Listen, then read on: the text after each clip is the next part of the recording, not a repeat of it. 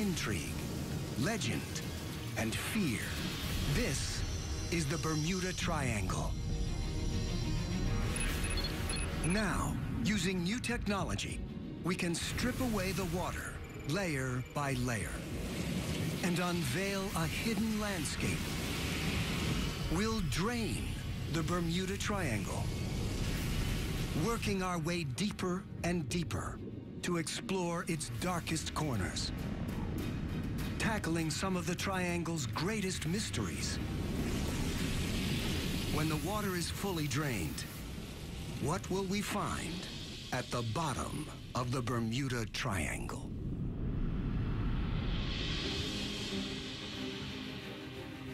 Bermuda, an island oasis 650 miles off the east coast of the United States. For centuries, it's been a refuge for Atlantic shipping, but the island's waters conceal a deadly threat. At the same time as being incredibly attractive, Bermuda also represents a serious no-go area for mariners without specific Bermuda experience. Bermuda's name comes to strike fear into the hearts of sailors and earns a reputation as the Isle of Devils. The paradox of Bermuda's paradise is that it was literally a ship's graveyard for its first 200-300 years. As custodian of the wrecks, Philippe Rouja tracks and monitors Bermuda's historic shipwrecks.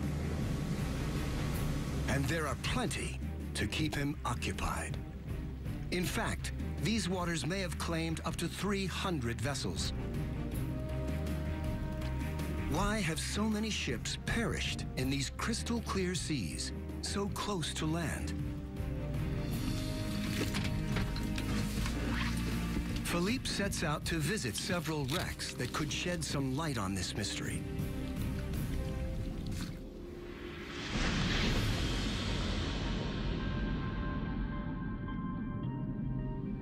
First, the Mary Celestia, an iron-hulled steamship carrying supplies in the American Civil War.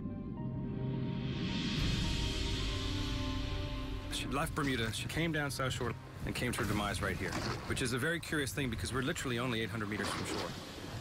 And it happened on a flat, calm day. There's a lot of intrigue about it. Trying to figure out just how this came to be.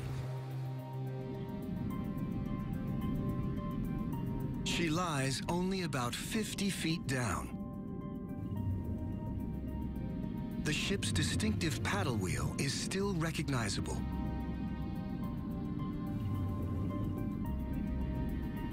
Just around the coast, there's another wreck, the Constellation. And slightly farther, yet another, the Montana. In fact, according to Philippe's records, numerous wrecks completely encircle Bermuda. There's clearly something out there that poses a deadly threat to shipping. To address this and other long-standing Bermuda Triangle mysteries, we need to see the underwater lay of the land. Removing the ocean layer by layer to gradually reveal an extraordinary landscape.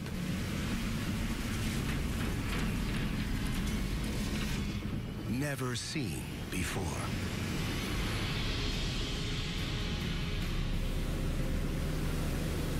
To look into the Bermuda Triangle's depths, we use a fast-evolving technology called sonar mapping. Sonar mapping fires sound waves to the ocean floor. The return signals display the shape and depth of the land beneath. And it's sonar technology that may help uncover the cause of the hundreds of shipwrecks surrounding the island. Hey, how you doing, Nick? All right, good, man. How you doing? Geologist Nick Hutchings is a modern-day prospector. He's using sonar mapping to hunt for signs of specific underwater formations close to where some of Bermuda's wrecks lie.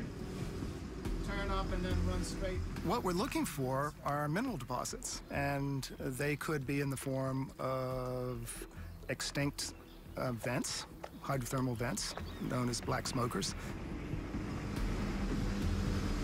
Nick believes the now extinct vents could contain rare metals and minerals.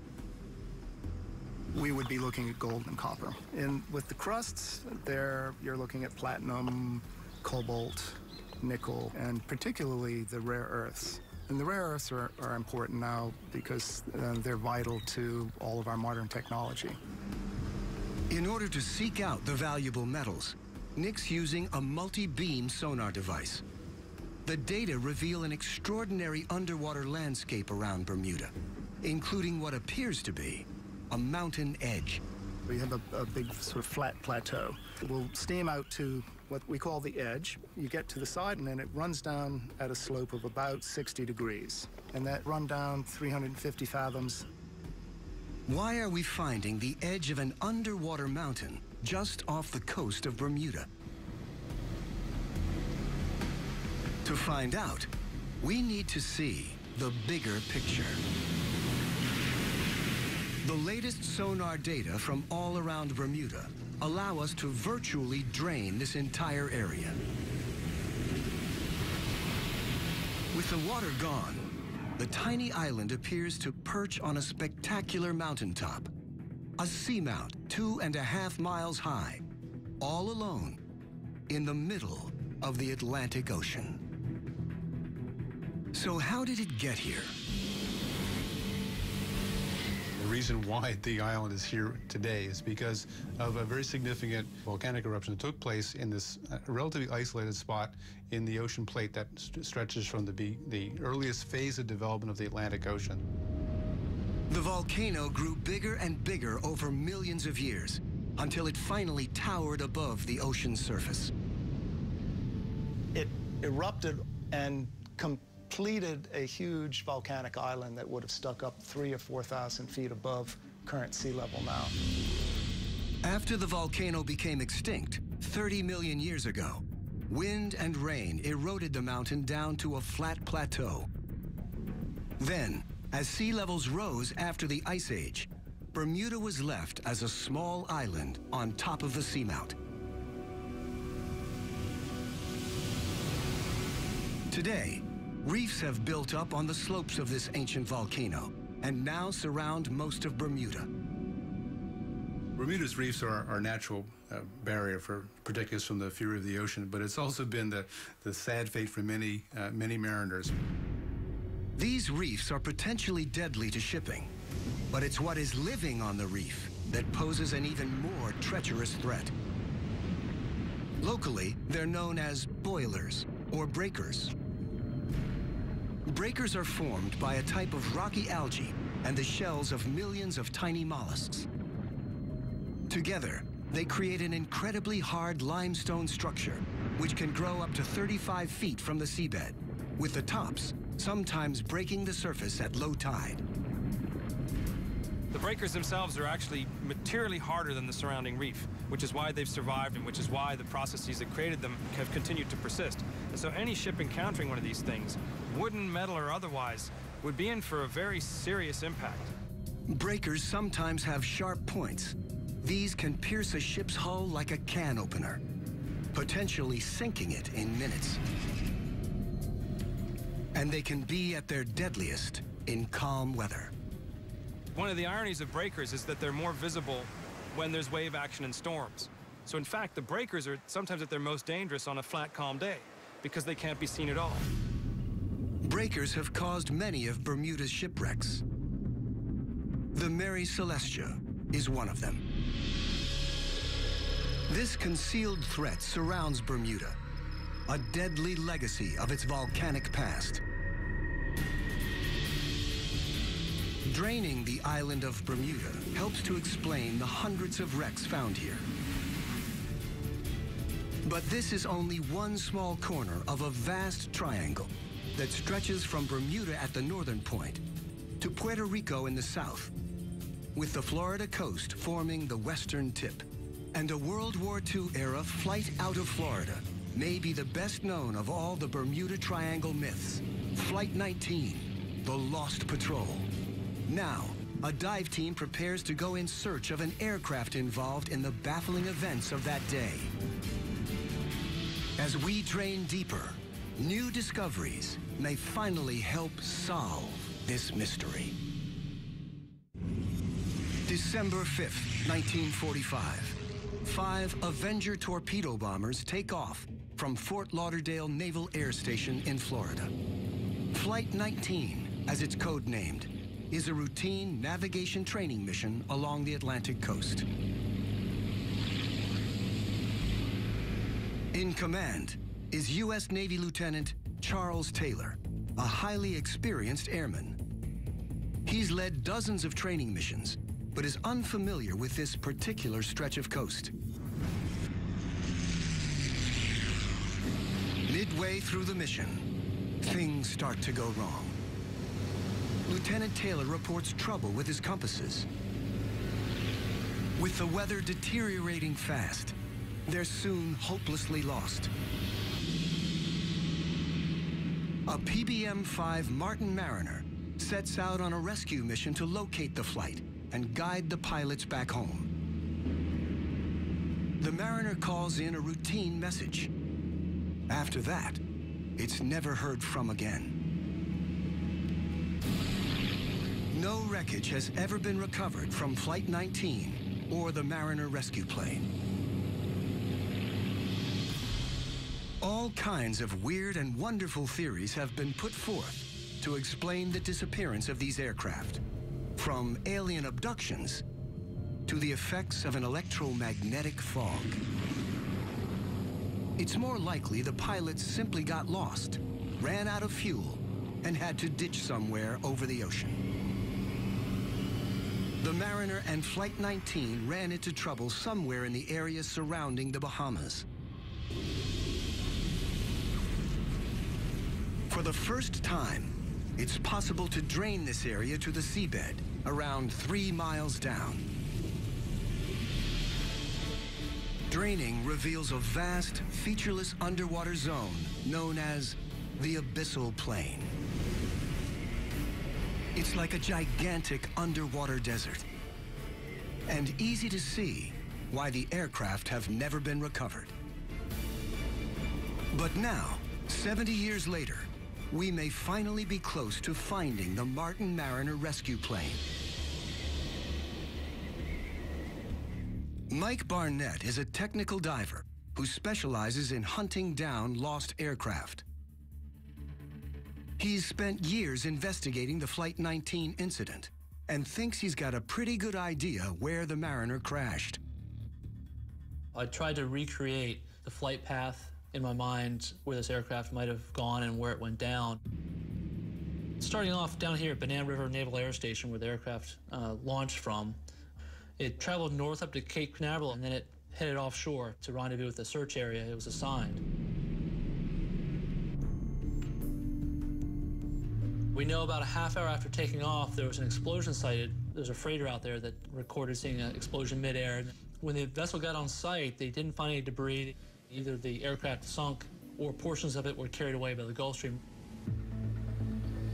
Today, Mike and his team set out in search of the remains of the lost aircraft. The site we're going to investigate today, it's about 230 feet of water, about 50 miles off the coast. We think this is a potential suspect worthy of investigation because it is in the general area. It's a little bit north of where we would expect it, but with the influence of the Gulf Stream, it could have been carried north. Local fishermen have reported wreckage in this area, and Mike's looking for it on his sonar. We just ran over the target. It's low profile, it's fairly small, which you'd expect for an aircraft. I guess at this point now, it's just time to suit up and go check it out. Dive. The target's more than 220 feet down.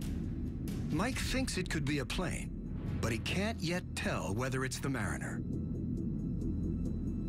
Visibility at this depth is limited, and a strong current makes the search really challenging. We know we're close. There's a lot of fish and shipwrecks. They attract fish, so we know we're in the vicinity. Then, out of the gloom, the divers spot something. That's the nose wheel of the aircraft. And just a stone's throw away, the rusted fuselage of a large aircraft.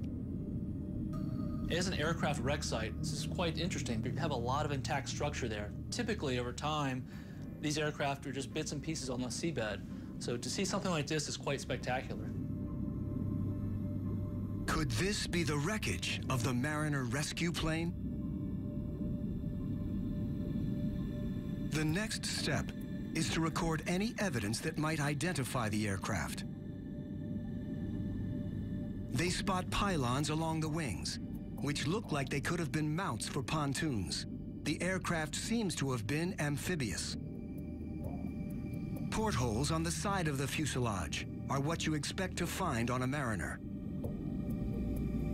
And the shape of the horizontal stabilizer looks familiar to the divers from photographs of the airplane.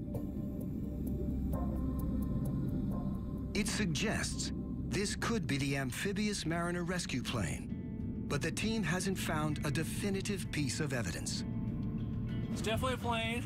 I want to be very careful what I say, but there are some very interesting features. There's a lot of things you expect for a search and rescue aircraft to have. And I want to get back and look at some pictures and video to some observations. I'm excited, very excited. Something that warrants further scrutiny. Mike needs an expert opinion to identify the plane, so he shows the dive footage to an aviation historian, Roy Stafford. Roy's a former U.S. Navy pilot and an authority on American military aircraft. This is the very start of the dive. We've made our way to the bottom, and we're heading up current to find the wreck. And as you can see, we're starting to see some debris come into view here. We originally were diving this with the hopes of finding the PBM-5 Martin Mariner, but as we're cruising around the site looking at some of the features, we're seeing things that are inconsistent with that, and so we're kind of left with the question, what aircraft is this? Well, judging by the brake system and the tire that was on there, it would be a post-World War II aircraft. Okay. I could tell that right off the bat. That looks like it's obviously part of the cockpit, the top of it, the windows. Roy is 100% certain this wreck's not the Mariner they've been looking for. But if the wreckage isn't the missing search and rescue plane, then what is it? The answer could help resolve another triangle mystery. Is significant down here, the porthole that you see there may be a porthole for a camera. Exactly, and we actually see several of them inside that were very prominent, that really caught our attention. Mm-hmm. You can see there's twin engine. That pretty much ices it. There's only two possibilities, two pylons, one on each side would be either an RB-66, which usually wouldn't have a reason to be in that area, or the Navy A3. It doesn't take Roy long to conclusively identify the type of plane. It's beyond a doubt an A3 Skywarrior by comparing the fuselage and the pylons underneath the wings, the sweep back on the horizontal tail, the fact that the landing gear retract into the fuselage. These are all absolute indices of it being an A3 Skywarrior. The A3 Skywarrior was the largest carrier-launched aircraft in the U.S. Navy in its day. And Navy files show that in 1960, one crashed while attempting a carrier landing in this area. It's highly likely that this is the wrecked A3 that Mike and his team have tracked down. But Flight 19 and the Mariner rescue plane remain lost. The search continues to find this aircraft. We know it's out there. It's just a matter of finding the exact place. If we were to drain the vast abyssal plain around the Bahamas, somewhere out there we'd almost certainly find the lost patrol. And based on the condition of other wrecked planes found on the sea floor, this is how we'd expect them to look after 7 decades in the sea. As we drain even more water from the Bermuda Triangle and head deeper, we'll encounter other bizarre phenomena. In the Bahamas, ancient tales speak of sea monsters hidden in deep underwater caves. Beasts that consume people and ships. Now scientists are uncovering the extraordinary truth behind these legends.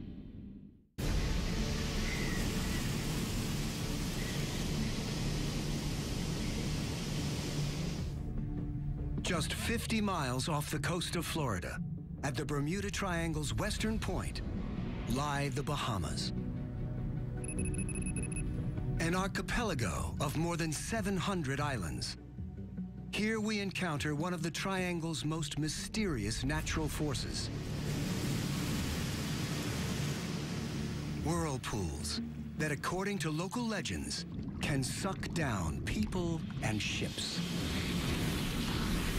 With the ocean's drain to nearly 3 miles, a stunning landscape is revealed. The Bahamas sit atop a vast limestone plateau that rears up from the seabed. It's known as the Great Bahama Bank. Cliffs taller than any found on dry land soar nearly 15,000 feet, almost 3 times higher than the Grand Canyon.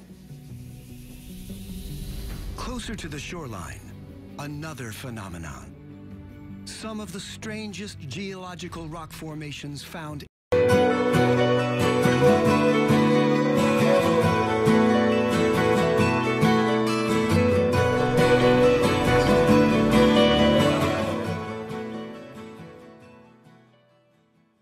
anywhere in the world.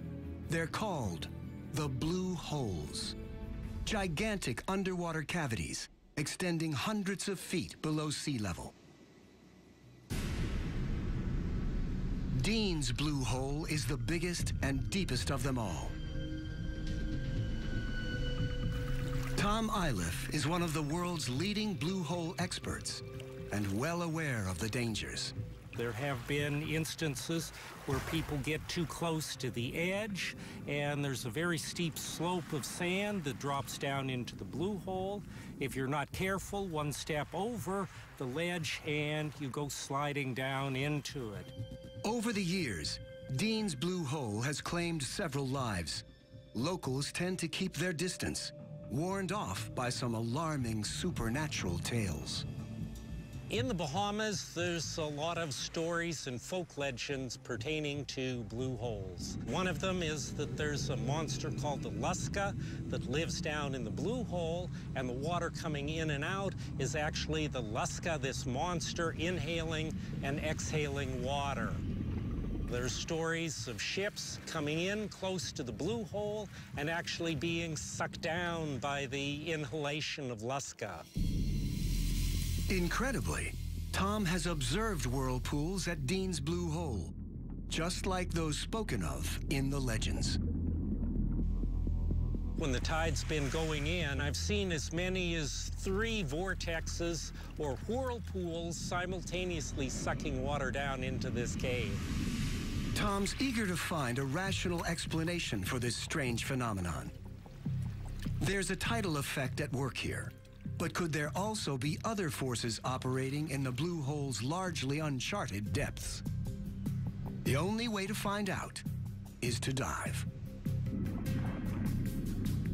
Tom's been exploring blue holes in the Bahamas for more than 20 years, and they never fail to impress. They're portals to another world. When we dive in this, it's like going to no other place on the planet. The blue holes are an unusual natural feature that geologists now think they understand. In the last ice age, sea levels were lower. Back then, all this limestone was above ground. Acidic rainwater percolated down into the limestone, eroding large voids in the rock. Eventually, the ceiling of a void collapsed in, creating the distinctive blue hole bottle shape. As sea levels rose at the end of the Ice Age, the entire feature was submerged. As Tom dives down into Dean's Blue Hole, it suddenly widens out. When we get down to a depth of 60 feet, we have about 150 feet or so across the chamber. As we go deeper below, at a depth of about 80 feet, it breaks again and opens, and again doubles in size, probably 300 feet across the system. Then, 120 feet down, Tom spots what appear to be side tunnels branching off the main funnel. They're small, but exert a powerful suction force. These have strong tidal currents that were trying to suck us in. We only went a short distance, but on the way back, we had to literally pull ourselves hand over hand in order to get out of them. At 150 feet, Tom's at the limit for this dive. He's never ventured deeper. A tiny number of expert divers have braved it, one descending to an incredible 663 feet. But the depths remain largely unexplored. Yet we do know enough to drain Dean's Blue Hole,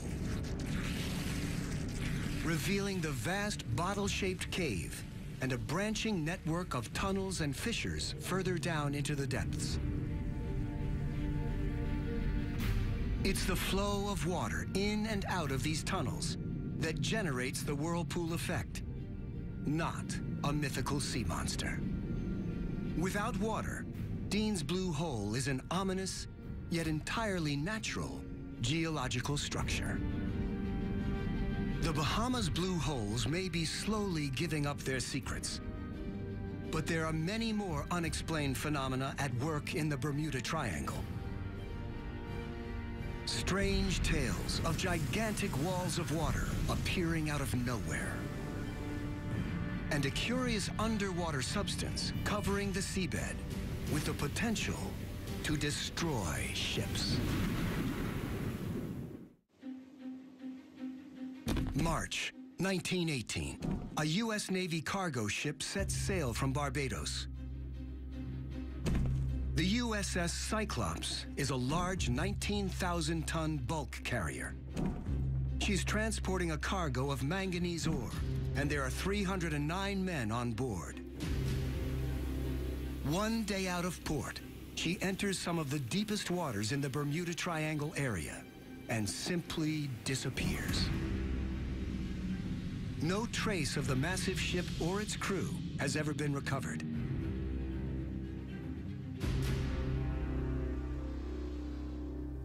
For Marvin Barash, the story's linked with personal tragedy.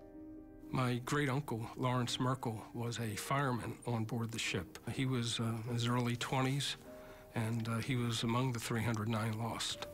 Typically, when ships are lost, something is found, whether it's part of a lifeboat, whether it's some cargo, some piece of wreckage. Something turns up eventually. In her case, nothing. The absence of any scrap of wreckage soon gives rise to some wild theories. All kinds of bizarre stories came out. There was a Washington, D.C. newspaper that claimed that she had been taken over and had been turned into a pirate ship and was running in Amazon waters. Others were saying that she had been taken over by a German submarine, even as far as gigantic sea life, like octopus. There were some pictures of such incidents in some newspapers across the country. Marvin has devoted his life to finding out what really happened to the Cyclops. He's scoured every document and record linked to the ship. It's taken decades of painstaking research, but he now believes he's identified a fatal weakness in the ship's design. She was, at one time, the largest and fastest U.S. Navy ship afloat. She had a flat bottom. She rolled quite easily. And on one day, she rolled approximately 50 degrees one way and in the high 40s the other way. And to many vessels, that could have just continued and caused a complete catastrophe. So given the ship's tendency to roll, did something happen to tip her over? Something extraordinary. For centuries, mariners have spun tales of rogue waves. Enormous walls of water appearing out of nowhere, overwhelming any ship in their path. The idea of rogue waves has been the thing of legend for many, many hundreds of years. Mariners come back reporting having seen these waves, having experienced and survived these rogue waves. According to Dr. Simon Boxall, these old tales can no longer be ignored. By using satellites, we can observe the entire world in a few days. And so we have, over the last 20 years, observed and measured freak waves, which are, in some cases, in excess of 100 feet. So they do exist. Supersized waves have occasionally been captured on film. This one, in the winter of 2012, slammed into an emergency response vessel in the North Sea.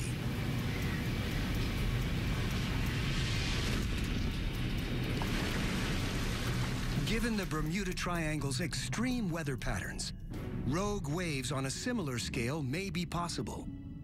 You have North Atlantic, you have equatorial storms, the hurricane system's coming through on a regular basis, and you've got storms coming off the Gulf of Mexico.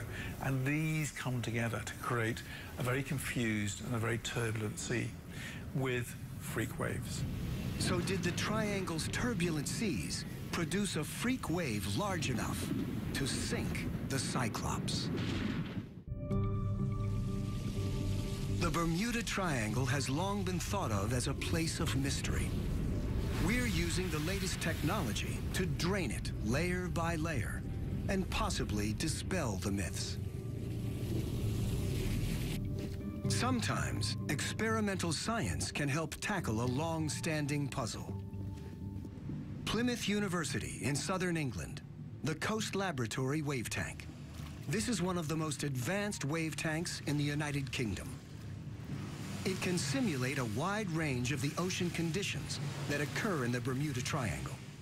Scientists here take the theory of rogue or freak waves very seriously. Let's go for a focus location of 16 meters. Today, these oceanographers are conducting an experiment to determine whether a rogue wave could have sunk a large vessel like the missing U.S. Navy ship, the Cyclops. The team deploys a scale model comparable in size to the Cyclops. First, they generate a normal wave pattern.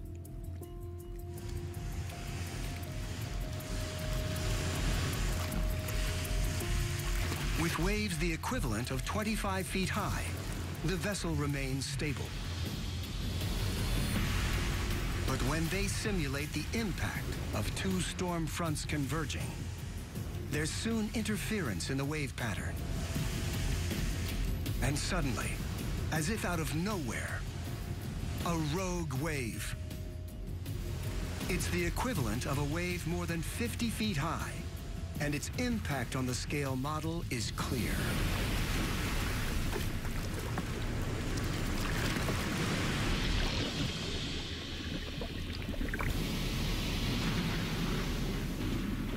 So there is evidence that a rogue wave could theoretically have sunk the Cyclops.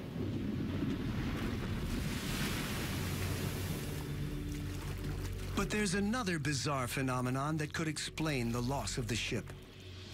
On the seabed, at depths below 1,100 feet, deposits of a strange, milky, waxy material can be found.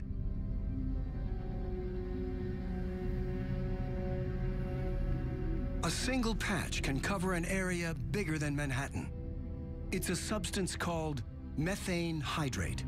These methane hydrates are formed as a result of material from the surface, organic material, dead fish, dead plants, plankton, sinking to the seafloor and then degrading through bacterial decay, microbial decay.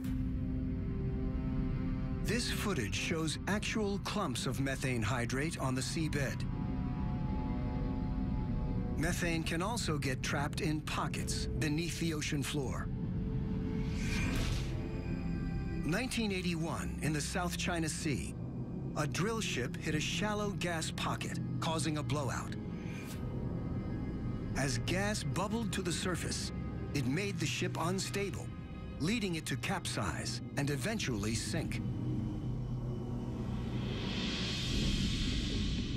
Any large-scale disturbance on the seabed, such as an earthquake or landslide, could dislodge a substantial slab of methane hydrate, which turns to gas as it floats to the surface. So a methane hydrate release could potentially have caused the USS Cyclops to capsize, especially given that her design left her prone to rolling. But the only way to determine what really happened to the ship is to find her wreckage. Having studied as much as I could about approximately how far the ship may have made it from her departure point, I think she probably was about a day out of port, and she probably wound up around the northwest area of Puerto Rico. Marvin's hopeful that the wreckage site may one day be found. To find the resting place of Cyclops and my great-uncle and all the others who served with him would mean a lot. But if Marvin's calculations are correct, the ship won't be easy to recover.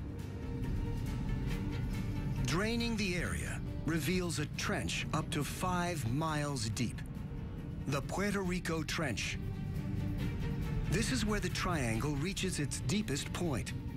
In fact, it's the deepest point in the entire Atlantic. As scientists explore the massive underwater feature, they're finding it could conceal the deadliest of all the Bermuda Triangle's secrets, the source of a potentially devastating tsunami.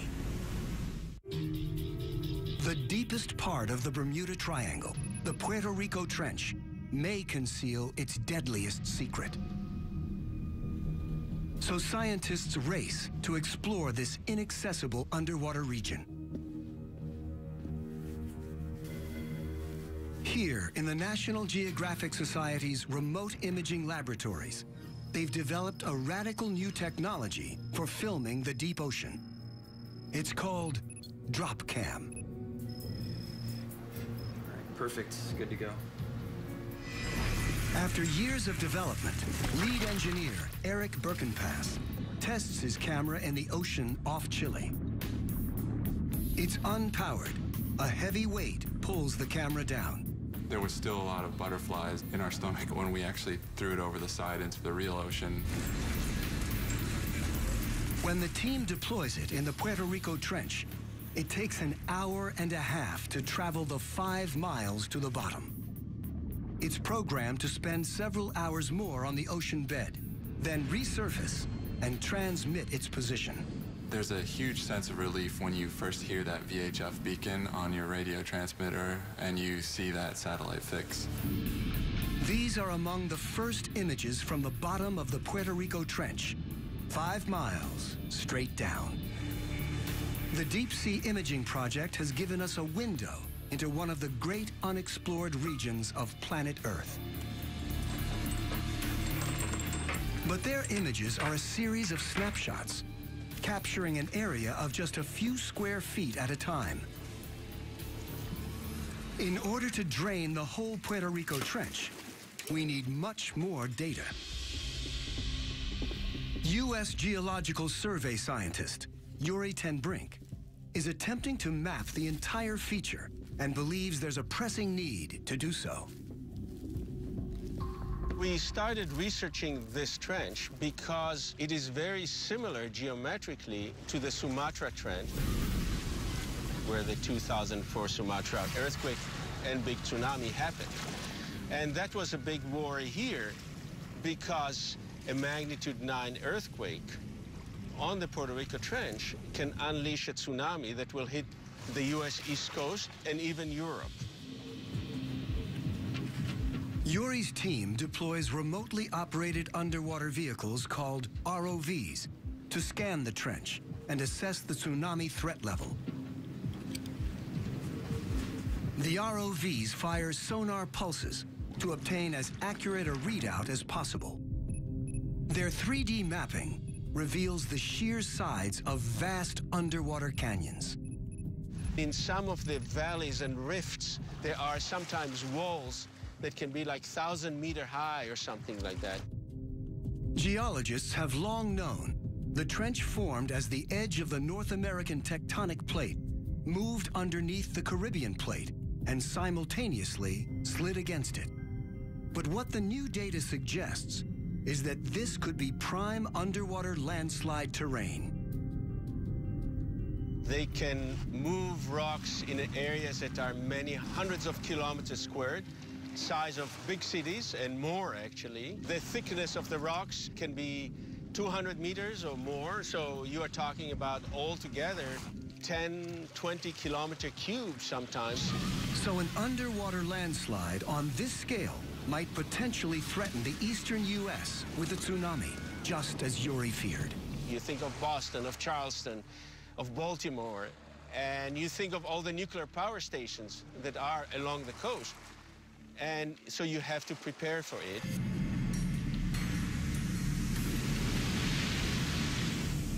The terrifying impact of a tsunami on an insufficiently protected nuclear power station is now understood. Following the 2011 Fukushima disaster, for an equivalent tsunami to reach the U.S., there would have to be a magnitude 9 earthquake in the trench. To assess the odds of a quake on this scale, Yuri's team sampled rock cut from the bottom.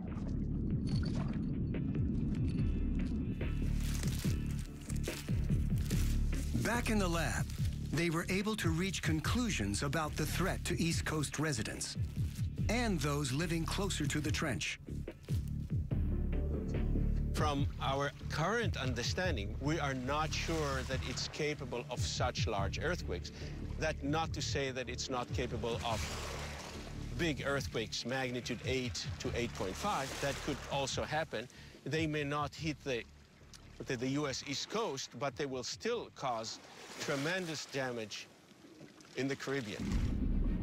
It's also possible that an earthquake centered in the trench could trigger a methane hydrate release, a further clue that these may be responsible for some of the area's notorious disappearances.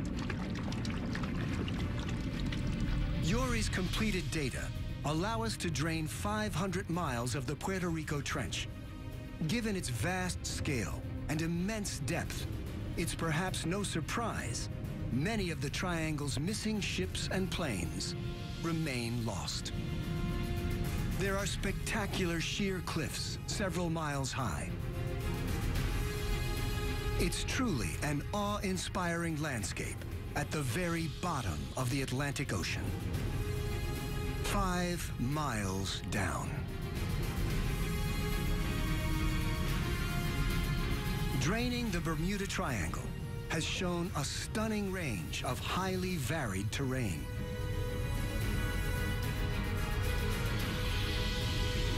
Including some of the strangest features known to exist in our oceans.